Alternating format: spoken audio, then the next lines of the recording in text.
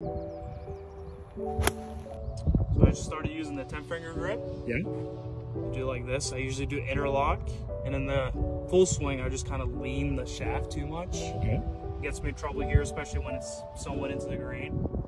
So in the full swing, that's good for making the ball go really fast. Yeah. But we don't want High it to go ball fast. speeds, but you want low ball speeds when you're chipping. So when you split those hands up, what does it let you do? Just kind of makes the club head past the hands essentially, so I can, you know, release it.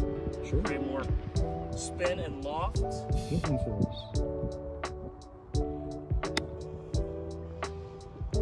Yeah, that is good stuff. And one last thing, you said you don't want your hands to get really wide. You want the club head to get wide. Yeah, so I kind of try to keep my hands close to the body and just, you know, let the club head kind of do the work instead of